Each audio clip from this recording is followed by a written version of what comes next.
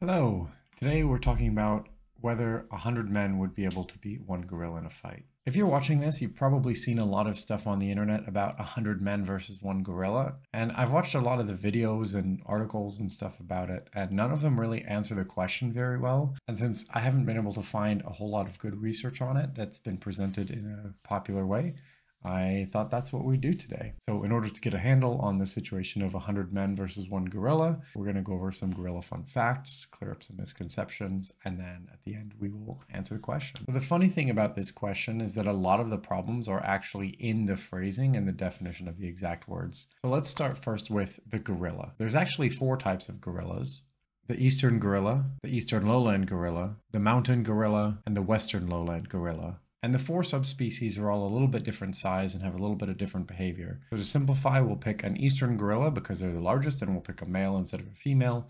As you'll see, the exact type of gorilla doesn't really matter, but we'll just pick the biggest and the strongest gorilla just in case.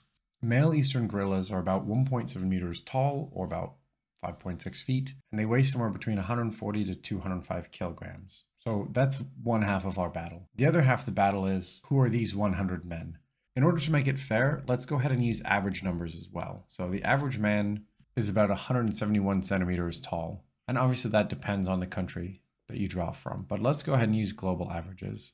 According to this article called The Weight of Nations by Walpole, Prieto Marino, Edwards, Cleland, Stevens, and Roberts, on average, a person weighs 62 kilograms. Of course, that's the body mass for an average person and not an average man. And since man weighs something like 15% more than women, we can round it up to 66 kilograms for the average man. So again, here's our combatants in the 1 versus 100. We've got one gorilla who weighs about 3 times as much as a man, but there are 100 of those men. And before we get into the actual science and all the fun gorilla facts, we need to discuss one other word in the prompt, which is the word win. Because animals in nature don't fight for no reason, right? So in order to say who would win in a fight, we need to determine, well, what's the fight about and what does winning mean? For example, most animals in nature are fighting in order to run away or to just not die at that exact moment. And there's also different types of fights where you might fight to a greater or lesser extent, depending on what the stakes are. So let's go over the scenarios and see what would naturally happen. First, if you have 100 humans approach a gorilla, the gorilla runs away. That's situation 1, I guess. So 1 point for the humans. And you might think, no, I've seen gorillas charge, they defend their territory, whatever. 100 is a lot of people. For example, there's this website that's about visualizing crowd sizes, and this is what 100 people looks like. Now remember, this is 100 people, not 100 men, and so one gorilla is the size of maybe 4 of these people. So imagine there's a gorilla standing here by this gigantic crowd. There's no way that the gorilla is going to stand. And one of the big problems that people think that gorillas are fearless or aggressive. And the reality is they're neither. They're very peaceful. There is, I believe, 1 recorded instance of a human being killed by a gorilla, which I'll get to later. But because gorillas fight each other for mates and for territory, they're pretty good at sizing up the opposition. And a gorilla would very easily be able to tell that 100 people is too many people. I think part of the misconception is people don't understand how big gorillas are. They'll think, oh, yeah, gorillas as tall as a human, but way broader. But this is not how big a gorilla is. This is how big a gorilla is. Again, these are the bigger gorillas. There's also gorillas that are this size. You see they're face to face with somebody who's sitting down. Here's an example of a dead gorilla around 8 people. And again, you can see that the gorilla is larger than each one individually, but even a relatively small group pretty quickly makes the gorilla seem small. So that was round 1. The gorilla runs away. Does letting the gorilla get away count as a win? I really don't know. If these humans are fit enough to persistence hunt like we did ancestrally, then they could just follow the gorilla because eventually the gorilla would overheat and die. So that would definitely be a win for humans. But we have to remember that humans are animals too. So if we go into round 2, where somehow the gorilla is forced to stay in place, is not able to run, it has to fight to the death. What about the humans? Because even if everybody thinks, oh, 100 men could definitely beat a gorilla, who's going to be the first man to step up? Because I haven't seen anybody debate whether 1 gorilla could beat 1 man. Everybody knows that a gorilla would definitely kill 1 man. So who's going to be the one to step up and actually take one for the team and die? The answer is probably nobody. So round 2 is also a draw because then it's 100 men just milling around awkwardly at this bloodlusted gorilla that has to stand there. And then if for some reason the gorilla charges, and if the gorilla does one of its short charges, then all the people would just run away. So then still a draw because nobody won. There's no fight really happens. Oh, and this wasn't really stated in the most viral version of the question, but obviously if there's any kind of tool or weapon use, humans clearly win because we can just look at history and see that the gorillas are really no match for us. Even something as simple as if people are allowed to pick up long sticks, no chance for the gorilla. If people are allowed to throw rocks, absolutely no chance for the gorilla. Because humans are the best throwers in the entire world. We're excellent at it, and hundreds of rocks being chucked at your face is going to stop most animals pretty quickly. Now we can talk about maybe a round 4, which I think is what this sort of trend is all about, which is somehow the gorilla is trapped and can't run away. Somehow the humans are trapped and can't run away. And there's no weapons or tools of anything allowed. So it's 100 naked men versus 1 naked gorilla. Although I guess it'd be more unusual if it wasn't a naked gorilla. Have gorillas ever worn clothes? Okay, turns out when you search gorilla clothes, you don't get gorillas with clothes. You get clothes that make you look like a gorilla. But I did find this stock image of this gorilla wearing a blanket or something. Anyway, the point is no weapons, clothes, tools, nothing. It's just bodies versus body. So now we get to talk about gorilla fun facts. Gorillas' arms are much longer than humans. They're about a foot longer or 30 centimeters longer each. And those arms are pretty interesting because they are able to climb with them, which is very impressive for their body weight, but they're not able to punch with them. Instead, they'll do something like a palm slam or a slap. On top of that, they do a lot of wrestling and grappling type moves, although human wrestlers don't normally jump quite so high. They also sometimes go in for shoulder slams, like this fellow who thinks he's run into a rival. And you can see that there's quite a lot of muscle on these gorillas and they're quite athletic, but there's a whole lot of bullshit around what a gorilla is able to do as well. While I was doing research for this, I kept seeing the statistic that gorillas had 4 times the muscle density of humans. It's just not true. This paper called Body Mass in Lowland Gorillas by Zillman and McFarland shows that they had on average 37.3% muscle relative to body mass, which is almost exactly the same as a human. Maybe this is rounding up and a misinterpretation of muscle mass in total. Like a gorilla has maybe 3 times as much of the actual physical muscle tissue as a human does, but it's certainly not density. There's also all these fake figures online about people saying how strong a gorilla punch is. Gorillas can't punch. They don't have the back and shoulder and arm and hand development to do that. So if you've ever heard anyone say, oh, gorilla punch is really strong, they've probably been playing too much Super Smash Bros. I've also seen a lot of claims that they're 10 times stronger than a human, and I was able to find no source for this from hours and hours of searching. It seems to just be someone made it up and said maybe they're 10 times stronger, who knows? And another example where I kept seeing that they were able to deadlift 2,000 pounds. A gorilla's never deadlifted anything. What are you talking about? But for that one, I was able to find the source. So this is why it's important to check where your information comes from, because the source for that was the 1989 Guinness Book of World Records. And even in that book, they said it was an extrapolation because they had some data from a chimpanzee and then they just scaled it up to the size of a gorilla, even though chimpanzees and gorillas are different animals. They work differently. And the thing about that is that the information that they used was also proven wrong. Let me explain. So in this paper from 1926 called Observation on the Strength of the Chimpanzee and Its Implications by John Bauman, Bauman built a device like this in order to trick chimpanzees in order to actually test strength. Although it's worth noting that this was actually a follow-up paper that was done in 1943 by Glenn Finch. But it was the same setup. Chimpanzee was here behind a wire wall and had to pull the rope in order to get the incentive, for example, a small piece of banana.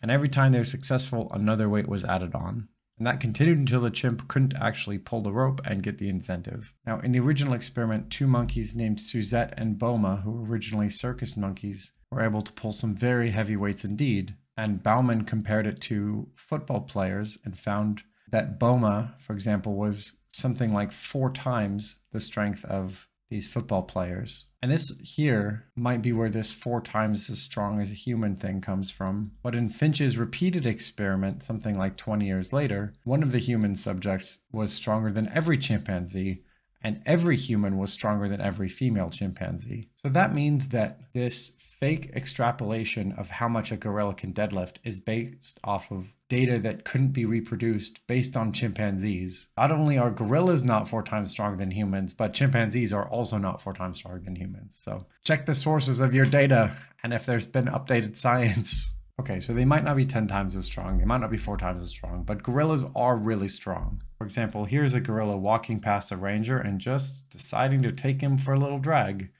seemingly without effort. Here's another video of gorillas using both their strength and intelligence to break some ropes in order to, well, actually, I'm not really sure what they were doing. They were just having a good time, I guess. I saw some math that estimated the breaking points of these ropes as something like 10 kilonewtons. And although this is the only evidence I could find, a native of the Baringo tribe in Uganda accidentally surprised a family of gorillas, and his body was found minus a head and with one of his arms torn off. And obviously, if a gorilla is strong enough to rip off an arm and a head, it's strong enough to rip off an ear or break a bone. So there's no real question about if the gorilla could hurt this group of humans that's somehow stuck there with no tools and no clothes and has to fight to the death. The real question is, how strong are these average humans and what are they able to do barehanded against this gorilla? Well, one of the first things you'll notice about this gorilla is that it's got a lot of extra fur, which makes sense because fur can be used to cushion blows. And if you remember from here, the gorillas are mostly fighting each other face to face, so their top halves are more protected. Funnily enough, that also fits in with the pugilism hypothesis for the evolution of beards. This is a really interesting paper by Viserys, Nailway, and Carrier, but essentially it demonstrated how effective even a relatively small amount of hair or fur is at reducing the shock from blows. And even though humans have something like 5 million hairs on our bodies and gorillas only have 1 million, gorilla hairs can be up to 4 inches long and they're much thicker and springier than human hair. And there was this paper called Biomechanical Assessment of Various Punching Techniques by Adamek, Hofer, Pittner, Monticelli, Grau, and Schupfer, which is helpfully summarized in this human punch force calculator to show that our average 66 kilogram weight man would probably only be able to hit with the force of about 836 newtons, which is just 188 pounds of force. And something tells me that with all that fur and all that body mass, the gorilla would pretty much be able to just shrug that off, unless it was well aimed and coordinated. And despite how strong gorillas are, they pretty much only fight against one other gorilla at a time. That's why they only have this extra protection around the head and shoulders. But their ears would tear off just like a human's would. Their genitals could be stomped. Their eyes could be gouged out. And they have a whole back half with a lot less fur that could definitely be attacked. So in my mind, there is no doubt that in this completely impossible situation where there's one gorilla that can't and won't run versus 100 humans that can't and won't run, the humans will absolutely win in a fight to the death. There's too many vulnerable spots. There's no way for the gorilla to deal with a coordinated attack. And if you think, oh, well, the punches of a human couldn't possibly hurt a gorilla because they're so much bigger and stronger than us anyway, no problem, because I figured out a way to compare this between an adult human versus a bunch of children, which is another one of those classic questions you always hear running around. Now, anyone who has children or had siblings that are a lot younger than you knows that they can absolutely hurt you if they hit you in the right spot. Even a tiny child grabbing you by the nose is uncomfortable. And they do that by accident. This isn't 100 of them trying to hurt you. In order to complete this comparison, we need to basically estimate how much bigger and stronger a gorilla is than an average man. And then we need to figure out what the equivalent sized child is that is that same amount weaker. And then say, would an adult man beat 100 of those small children? And I know at least one person is out there thinking, oh, but there's the different muscle attachments and it works totally different for gorillas. I know. I'm taking it into account. This is a great paper by Beazle, Hutchinson, Hublin, and Melillo, and it goes into completely awesome detail about the differences of how the different muscle attachments works for gorillas versus for humans, and I definitely recommend giving it a read if you've got the time. It doesn't matter, because what we're talking about now is, can 100 things much weaker than you do damage in large enough numbers? And that doesn't matter on the muscle attachments, because muscle attachments are about your generative force and not how much damage you can receive. And it is true that gorillas have thicker skulls and sturdier bones than we do, but the humans are not winning this fight by breaking the arms of the gorilla. This fight is being won by damage to soft tissues and sensitive body parts, overwhelming gorilla defenses by overwhelming number of limbs. Let's take a gorilla on the larger end of the scale that weighs 205 kilograms versus a human that weighs 66 kilograms. It weighs 3.1 times more. Now this paper by Falk, Osselman, Dotan, Brunton, Clentro, Shaw, and Gabriel was the best study that I could find comparing the strength of men versus boys. Now, of course, the men were stronger, and funnily enough, they're stronger even when size normalized. But the real thing we want to know is how much stronger are they? Well, the average men were 81.7 kilograms, and the average boy was 32.7 kilograms, which means they're around 2.5 times bigger than the boys, which is kind of in the neighborhood of how much larger a gorilla is than a human. But what they found is that they weren't 2.5 times stronger. They were actually 3 times stronger in extension and 3.5 times stronger in flexion. We can extrapolate that out a little bit, although not exactly, I know, but we can say that if they were 3 times bigger, that instead they'd be more like 4.5 times stronger. Which again sounds like a lot, but then if you have 10 kids on one arm, even if you're 4.5 times stronger, you're still not going to be able to do anything. If you did go just by pure body mass though, if a gorilla is 3.1 times bigger than an average man, then what you'd be looking for the equivalent size down would be a child that weighs 21.29 kilograms. And the best estimate I could find for that was from the CincinnatiChildren's.org website, and found that kids will reach 21.9 kilograms or 48 pounds right around the age of 6, which means the absolute best case scenario for a gorilla fighting 100 men would be like an average adult fighting 100 American 6-year-olds. And that's best case because adults are more intelligent, adults can be more coordinated, and as we've just seen from the previous study, adults are actually stronger by body mass than children are. I think it'd be a little bit closer to accurate to say the experience would be like a fully grown adult fighting 100 8-year-olds. And I think most people would have to admit that an 8-year-old can hurt you if they kick you in just the right place. And I think most people would agree that if a 6-year-old hitting you in just the right place is going to hurt a whole lot, then an adult man hitting the gorilla in just the right place is also going to hurt a whole lot. And that's it. That's the official, most scientifically accurate answer that we have access to of would 100 men beat one gorilla? So without weapons, whether the gorilla runs away, it doesn't matter. There's absolutely no way for the gorilla to win. That's the most comprehensive answer we're going to get unless Elon Musk or Mr. Beast or something throws 100 people in a ring with a gorilla, which I'd watch it, to be honest. But yeah, that's going to be it for today. Thanks so much for watching. If you liked this video, please subscribe. This took me so long to do good research on. So if you're the kind of person who likes longer videos or things that are maybe more well-researched than the average internet video, definitely give this a share. It helps the channel a whole lot. If you have what you think is compelling counter arguments, go ahead and put them in the comments and I'll read them and respond. All right, see you next time. I also found some information that tallest silverback gorilla ever was 1.95 meters tall, 6'4", and that the heaviest one was 267 kilograms, or almost 600 pounds. And the source was the fucking Guinness Book of World Records again. They can't keep getting away with it.